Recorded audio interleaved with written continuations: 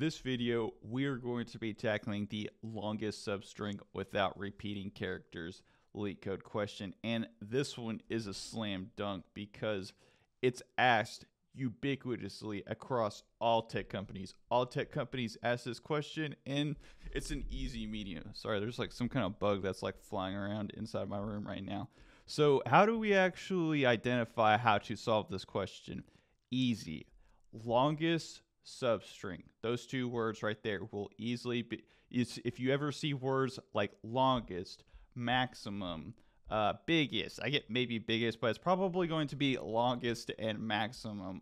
And it's also going to be coupled with words like substring, subarray. So if you have like maximum subarray, longest subarray, maximum substring, that is a sliding window. We're also going to throw in a hash set because hash set's going to, since we're going to have to be finding repeating characters, we're going to have to be searching and storing characters a lot. So we're going to be using a hash set to get our time complexity down. But don't worry about that right now. We'll figure out the details later. But let's just go ahead and do a quick overview of how this is going to work. So first things first, because we're finding the maximum of something, we're going to need a nice piece of state. We're going to need a nice little variable to store our maximum in. So we're just going to create a answer variable, or we could call this maximum. You could call this answer if you want to. This is going to store the maximum. We're going to go ahead. We're going to initialize 2 pointers. We're not going to do this with a for loop. As usual, when we're using sliding window, we are going to be using a while loop, and we're going to have a hash set. So go ahead, initialize these 2 variables. Once we get to every single letter that we go to, depending on if we find it or not, we're going to store it. If it is not already stored, we're going to go ahead and store it. And obviously, we're at the very first letter, so we haven't stored any letters. At the very first letter, we'll go ahead and store the A. Once we store the A, we're going to move to the B. There's no other, we don't have this actual letter in the hash set right now, so we're going to go ahead, store the B, and we're going to keep incrementing our right pointer. We're going to keep searching with our right pointer. Once we come to a letter that is already stored, we're not going to increment the right. We're going to actually increment the left, and then we are going to delete that repeating letter out of the actual hash set like this. And then we're going to keep incrementing our right. We're going to go ahead and store our A again. And this process is going to repeat. And each time that the actual right pointer continues, we're going to go ahead and store the length as well too, or we're going to calculate the length. So all that we're going to do is we're going to minus the left and the right, and that's going to give us our length. And remember, each time that we increment our right pointer right here, we are going to be updating our max length. Anyways, that's pretty much it. It's pretty easy. Let's go ahead, hop over into VS Code, and let's knock it out. So we are inside of Visual Studio Code right now, and first thing that I'm going to do is just type out the boilerplate method. We're returning the length, so we're just going to be returning an integer, and the method name that LeetCode gives us is kind of crazy. So length of longest substring. It's a pretty long one. So we're going to say length of longest substring. We're going to be taking in a string right here. No surprises there.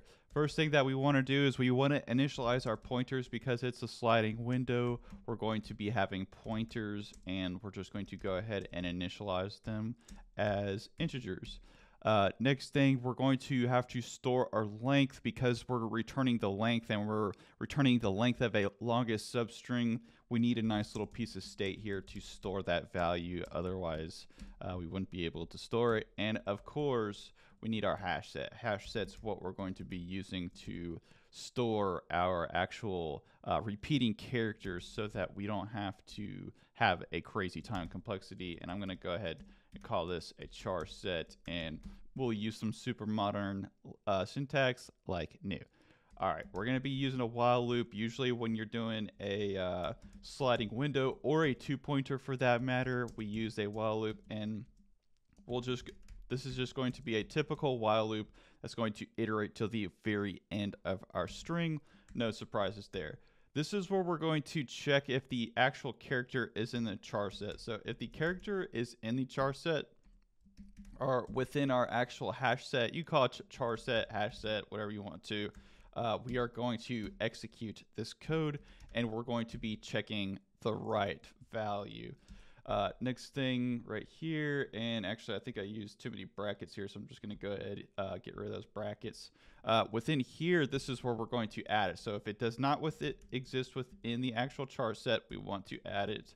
We're going to go into here, and we're going to go ahead add s.right, and here is where we're going to increment our right pointer over. We want to increment the right pointer because we need to continue searching, and this is a this is kind of a LeetCode pattern, I guess you would say, that is extremely common. Whenever you are calculating the max of anything, you're going to be using this pattern a lot, and what we're going to be doing is minusing the right and the left, and minusing the right and the left is used ubiquitously inside of LeetCode to find the length. So the max length, or if you're ever finding the length of something, just remember this LeetCode pattern right here combined with math.max is used everywhere. So I would highly recommend just kind of saving that one up in your brain somewhere.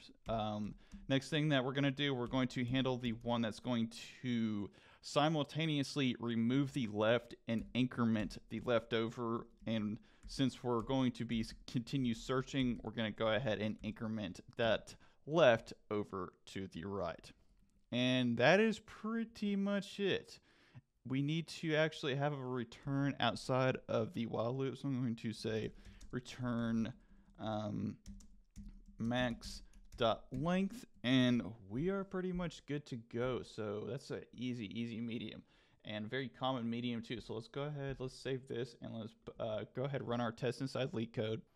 So I'm going to go over here, get the LeetCode question out. I'll leave a link down below in case you want the link, and go ahead and here, of course, we're going to move this one over. Go ahead, run it, make sure our test results run. Let's go ahead, submit, and check our time complexity. So we have a n time complexity. Hopefully, yep, we have an n time complexity. We have n memory, or we have a min n m memory, and we are pretty much good to go. Anyways, I hope that you guys enjoyed this. If you did, make sure to smash that like button, make sure to smash that subscribe button, and as always, thank you for watching.